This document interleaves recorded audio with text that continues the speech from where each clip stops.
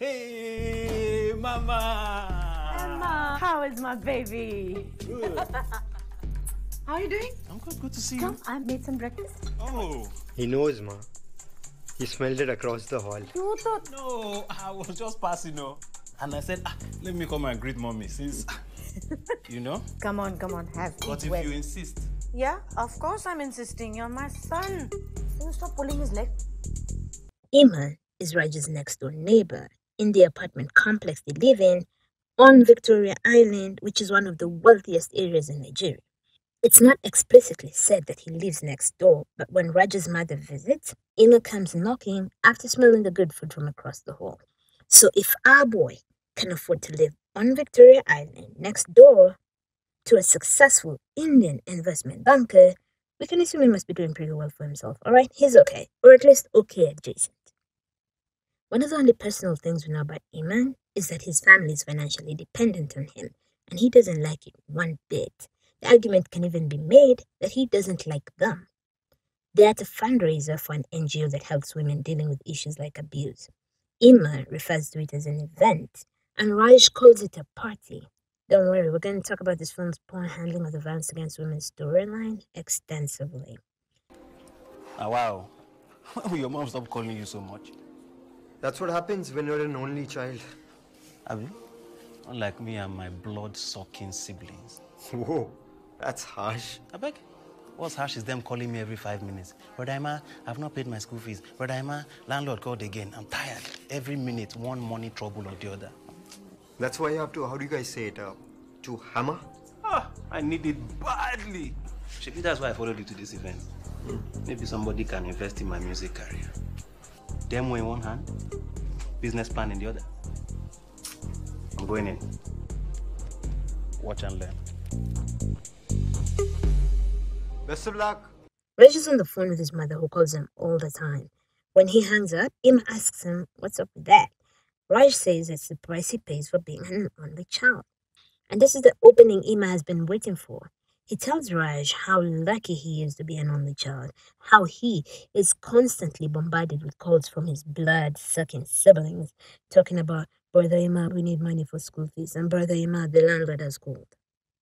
Raj is justifiably taken aback by the whole his siblings are bloodsuckers thing, but the film glosses over it and we move on. I'm convinced that the reason Imma says it's his siblings who are bloodsuckers is because there's a societal expectation to help your parents, but not so much your siblings. You can bitch about helping your parents, but there's an underlying expectation that you do it anyway and not call them bloodsuckers while doing it. After all, your siblings, it is assumed, had the same opportunities you did, and if you have made something of yourself, what's the excuse, huh? You know, same parents, same social class, same 24 hours in a day. The argument can be made that you owe your parents for the numerous sacrifices they made to get you where you're at, but none can be made for owing your siblings, ergo siblings, bloodsuckers. In a conversation that you can find online between James Baldwin and Nikki Giovanni, something similar comes up. James Baldwin talks about coming close to getting married, but not doing it because it would have been irresponsible. It would have been irresponsible because he had his siblings to support. They were 7 or 8 siblings, and he had no stable source of income to speak of. He would not have been able to support his siblings, then add a wife and his own children to that. When he tells Nikki Giovanni that, she says those were his father's children, not his. James says that's immaterial. His father was dead, and so they were his responsibility. They were his children. I quite agree with you, but this is something we have to confront. When I was 22, I was about to get married. And for several reasons, I threw my wedding rings in the river, and that was when I split. Decided I would leave.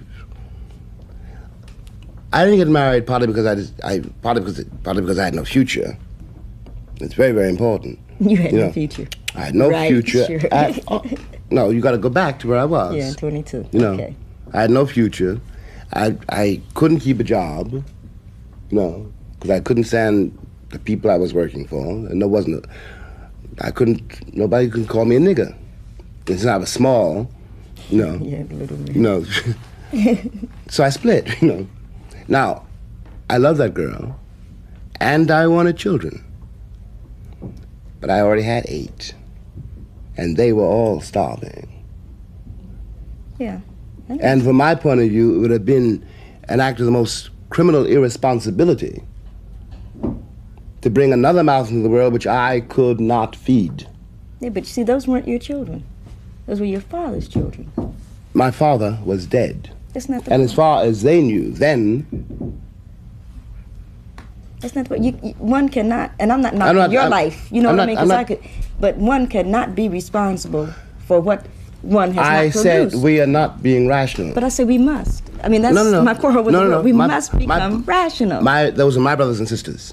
They were your brothers Rational and or not, sisters. they were But they were starving. your father's children and your mother's children. That was my father's responsibility. As far as I was concerned, they belonged to me. Mickey shows this widespread belief that your siblings are not your responsibility. Not really. James Baldwin's position is obviously the one I gravitate towards. We owe each other, we just do. James Baldwin's problem and Imma's problem is that of black tax. Black tax is a term that originated in South Africa and that refers to the extra money that black professionals are expected to send every month to support their less fortunate nuclear and extended families. It's all those sacrifices, financial and otherwise, that black people have to make to support their less fortunate relatives. One of my biggest problems with the way black tax is framed and the way Imma uses it is the way it lays the blame on poor black people. Poor, vulnerable black people are blamed when it is they who are the victims of a system set up to keep them down and keep them poor. He calls his siblings bloodsuckers. And why? They call him to ask him, beg really, for money to pay school fees and rent. Nothing fancy, just the basics. Are there people who take advantage of the fact that their siblings have made it and are willing to support them? Doubtless there are. This is the case for one of the ladies in the film, The Smart Money Woman, also from Nigeria. That's not the case here, and I think that people in need of genuine help far exceed those who deliberately take advantage of their relatives. This is reminiscent of America and the welfare queens thing. It really reeks of that. Let me see if I can remember what the whole welfare queens thing was about. It was founded on this racist notion that black women were taking social security and then just really living it up on their money, right? Like they were purposefully not working so that they could just get the money and then just like, buy designer shit and just like live their best lives on welfare on the dime of hardworking Americans. And that was never the case. Number one, there were more poor white people on welfare. And number two, the people on welfare were truly poor people and remain people who were really destitute, people who were in a bad way. They're not people who are taking advantage of a system.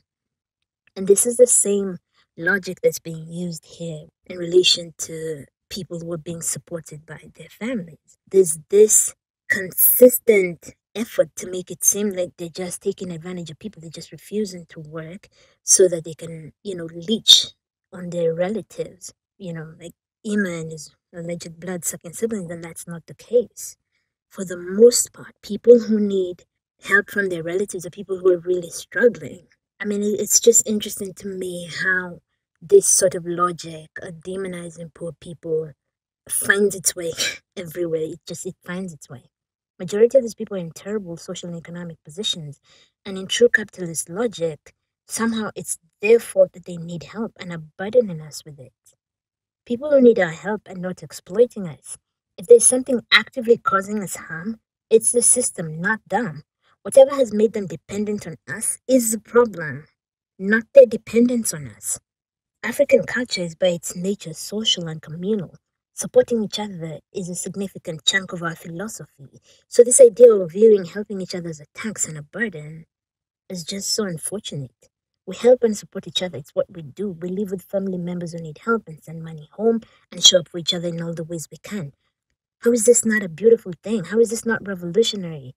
Isn't this how we fight against a system that's constantly trying to kill us? Isn't this how we keep each other alive against all odds? There's a poem by Audre Lorde that Stacey and Chin performs beautifully, which says we were never meant to survive. And we weren't. We are not meant to survive. Giving to each other, supporting each other, fundraising for each other is how we ensure our survival in a system designed to kill us. My point is the issues are systemic, and I know we say this all the time for everything now, but maybe that's because it's true. The real problems, if we're interested in getting to the root of it, are capitalism, racism, sexism, colonialism, and other forms of imperialism and exploitation. The problem is inequality and all the systems that entrench it.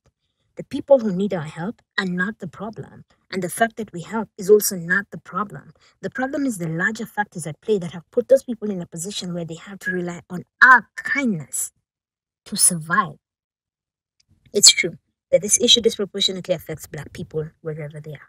It's true that it sets Black people back. It's true that it's a burden of sorts on the people financially supporting their families. It's even true that those Black people may not reach the same level of financial security as people of other races in a similar income bracket. Yes, all Black people would fare better in a society in which people's needs are met. The idea here is not to diminish the pressure that the people supporting their families are under. It's just to point out that the people who are suffering are not our enemies. They are not the problem. They are in fact the victims. You may be a victim as well, but if there was Victim Olympics, the people who need your help to survive would win. It's just crazy how they're the ones in a vulnerable situation, and somehow the focus is on the people who are doing better financially. Full disclosure, I straddle both sides of the black tax thing. I'll send a little money home, and sometimes someone, my mom, sends money and foodstuff to me. My mom is great when it comes to this. It never feels like, ooh, like you're draining me. You're a bloodsucker. It just feels like, yo, I love you, you know? How you doing? Here's some rice, right? Here's some money. Like, that's what it is. It never feels like, you need to be working hard so that, like, I don't have to do these things. So I'm not forced to do these things, or I don't feel the need to do these things. It's never that. It's just, yeah, I'm thinking about your love here. Is like, I'm sending some beans over. I'm sending some money over. And I don't know if you have ever.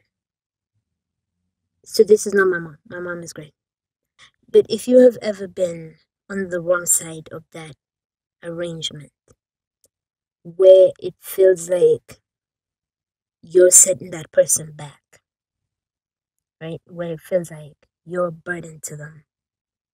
There's no worse feeling than that. I don't know that there's a worse feeling than that. Than being in a vulnerable place financially and then having somebody else make you feel like you're a burden. It's insane. It's crazy. I do this with other people too, right? Other people who are not family members, like I'll send them something. Sometimes they ask me. Often they ask me. I'll send them something, right? And I'll say this: any day, anytime, I'd rather be the one sending remittances than the one on the other end of that call, trying to find the language to ask for help. One more time, having gathered all my courage to make that single call. Any day. Any day. I'd rather be the one whose blood is being actively sucked than the one constantly exposing my poverty and lack, hoping this other person considers me worthy of helping. I think that people like Imma forget that they are in a far better position than their relatives who call asking for money to pay rent or something. If you're Imma, you can say no. I don't have anything now, or just no, and not even follow up with a reason, honest or made up. You have the power. And if you've ever had to beg for money or been dependent on someone else for life's necessities, you know which one is the better option to be in. You know. Imma, in this film, lives on Victoria Island, one of the wealthiest areas in Nigeria. And the film wants us to identify with him and feel sorry for him for having to deal with his blood-sucking relatives on African soil, where each paycheck supports more than an individual's immediate family. These people want us to view his siblings as the problem. They want us to vilify them and view him as the true victim, sight unseen. Here, where we live, face to face with poverty, and majority of us are one small financial emergency away from being the ones making those phone calls. They want us to demonize his siblings. I don't know about you, but that's a big ask.